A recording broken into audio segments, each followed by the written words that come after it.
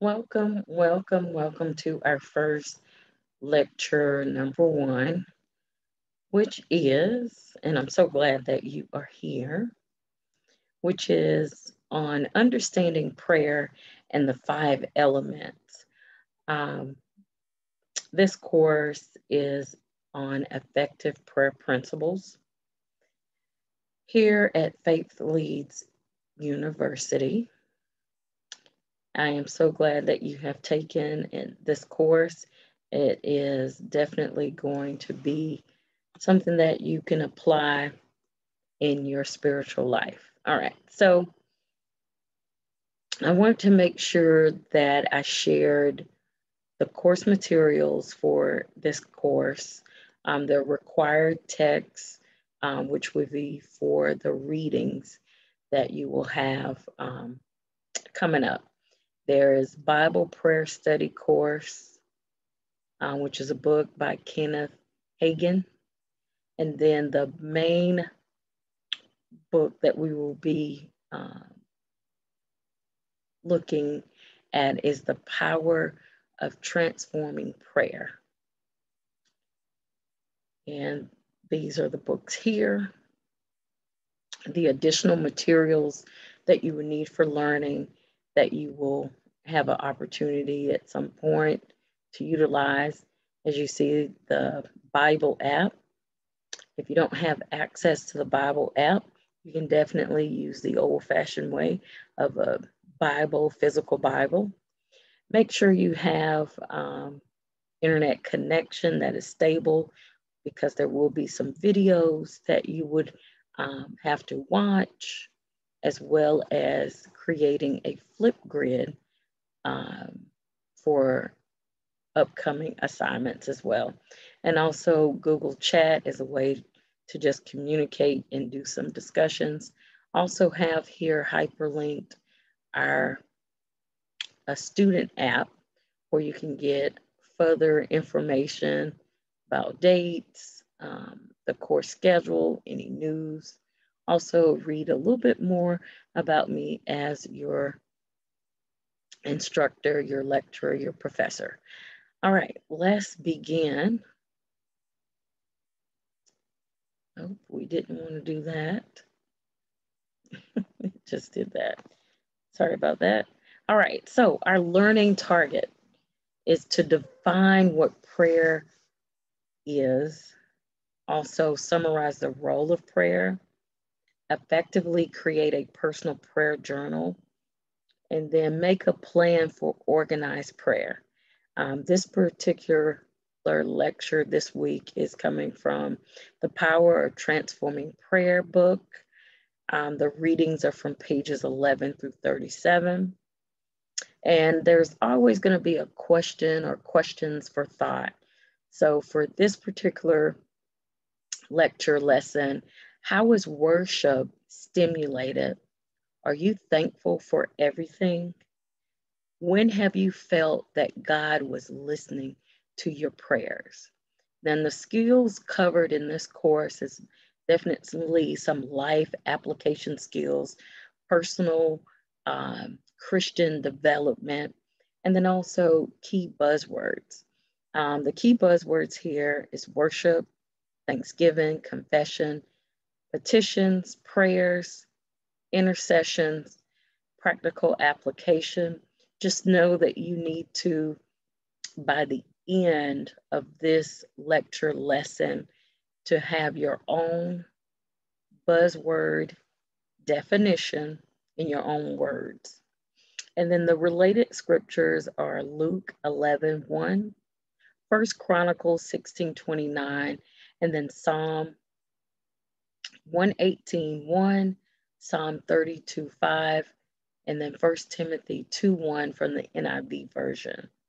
So definitely make sure that you have these in your notes. So let's get down to the substance. So what is prayer? Prayer is certainly a gift from God. This is our connection. This is our spiritual oxygen that every Christian person has the opportunity to further with their Christian walk with God. It's just that nurturing of the relationship with our Almighty God. So this is a divine, wonderful connection that we all can do to cry out to God. So prayer, finding power in conversation with God. Now, my personal quote, which is your prayers are powerful words to God. So what is the purpose of prayer? So the purpose of prayer is to ultimately get closer to God's presence. Now, we do this to strengthen our faith walk, our claim to Christian walk. It's the divine connection that assists us to get to know our Savior better. Because who would be in any relationship and don't talk? If you don't talk, you don't communicate or have a form of a designated communication, the relationship is not there. There is no relationship because there's not a connection that's going on. And so it's the same thing with prayer. So this is a burning question that I know most students in this course always kind of ask because they're like, well, why should we pray? I mean, this is the 21st century. You know, they did it way back then. You know, is it something that we need to do right now? And the answer to that, yes. There's a lot of reasons to pray. So it's a sign of faith and a form of serving and obeying our Lord and Savior. So according to Philippians 4, verse 6 through 7, God commands us to pray because do not be anxious about anything, but in everything by prayer and petition with thanksgiving, present, um, present your requests to God, and the peace of God, which transcends all understanding, will guard your hearts and your minds in Christ Jesus. So this is why we should do that. And now, the best teacher of all, Jesus taught us how to pray.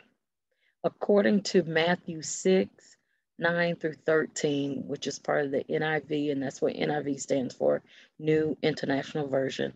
So this is the famous, infamous Lord's Prayer.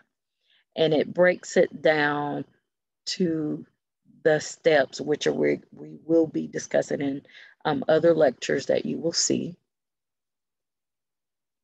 So the question about the elements to have a well-balanced prayer life.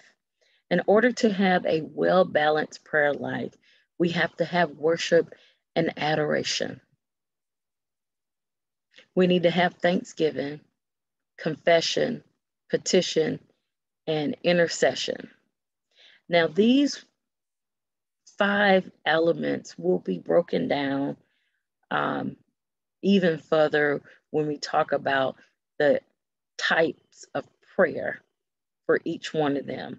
First and foremost, we need to worship and adore our Lord and Savior because it alleviates us from thinking that we are higher.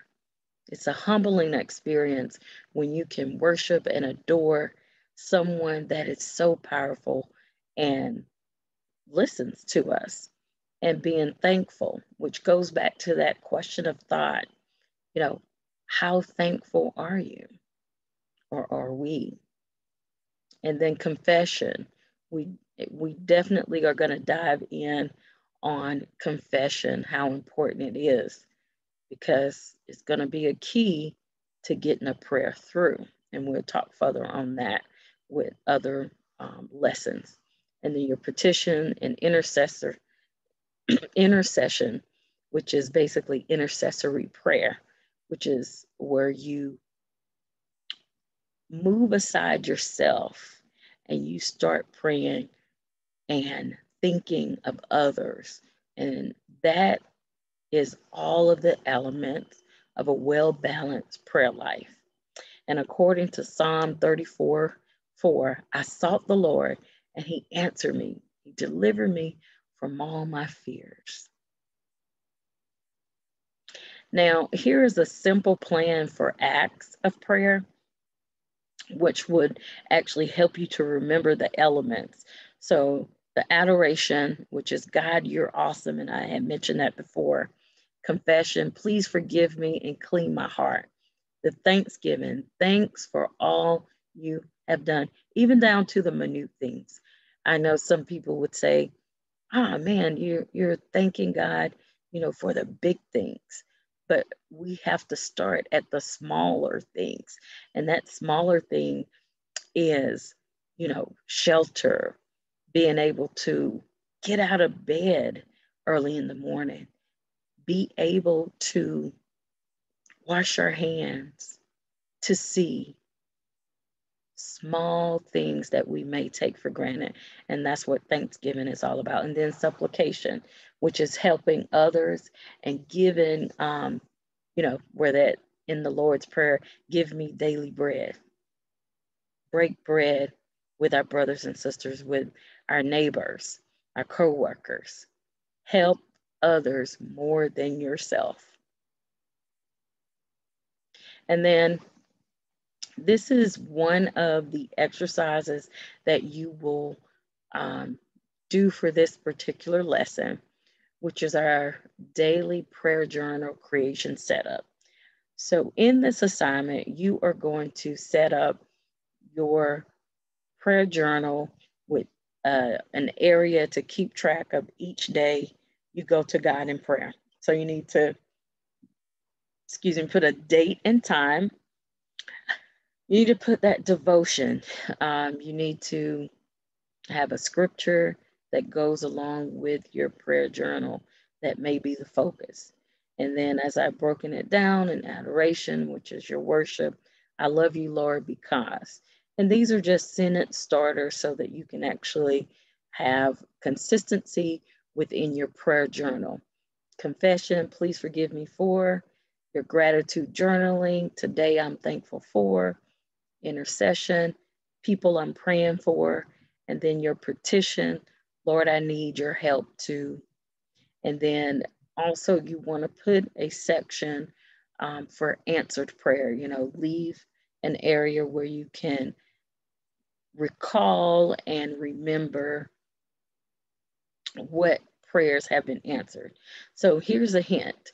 This can be handwritten or electronically, meaning that you can definitely have it on a Word software, Microsoft Word, Google Docs, whichever you have. And I also had another notepad that you can utilize. Just remember, if you're going to write this, you will need to be able to scan it for submission for this course.